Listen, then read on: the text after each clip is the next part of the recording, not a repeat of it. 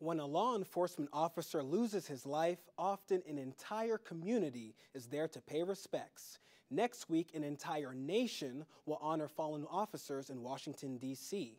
Wayne 15's Tony Sandlaben talked with the widows of 3 Fort Wayne fallen officers about what this trip means to them. Tony.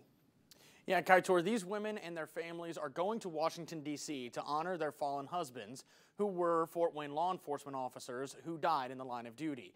They say that while losing their husbands has been difficult, it's created a bond between them that cannot be broken. I was actually taking a nap. Oh, I cannot tell you how much it helps to have Diana and Susie. I mean, they have become such close, wonderful friends. And, I feel like I can talk to them about anything because they understand everything. Through tragedy, they found each other. Diana Cox, Chris Tinsley, and Susie Madison are all widows of fallen Fort Wayne law enforcement officers. Diana Cox's husband, Deputy Joe Cox, died in the line of duty 2 years ago. She's been to multiple ceremonies honoring a sacrifice. It's never easy, but each time, it matters. He's worthy of honor.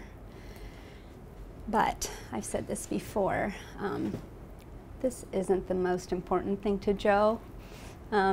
Joe's worth came from Christ, not in his name on a wall. So it's important to us that he's remembered and that he's honored because he is worth it. Diana is going to Washington, D.C. along with Chris Tinsley, whose husband died in the line of duty last year. Both men are having their names put up on the National Law Enforcement Officers Memorial. I'm very proud of my husband and what he did, his job and the way he helped people, but it's, the reason that I'm there is a very sad one. Diana and Chris both say they are nervous about this trip to D.C. Luckily, they have Susie. I have been 2 times. My first time in 2001, the year that Brad's name was put on the wall, and then I went the year after to just partake in National Police Week things that I wasn't necessarily aware that were going on the year that we were out there to honor Brad. The 3 of them are looking forward to honoring their husbands next week and are happy to have each other for what is sure to be an emotional time. I know that it's a good thing. It's just, we know it's also going to be a hard thing.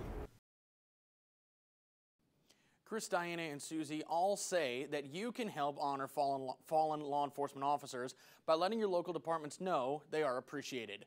Diana and Chris's husband's names will be engraved on the memorial on Monday. There will be various ceremonies there all next week.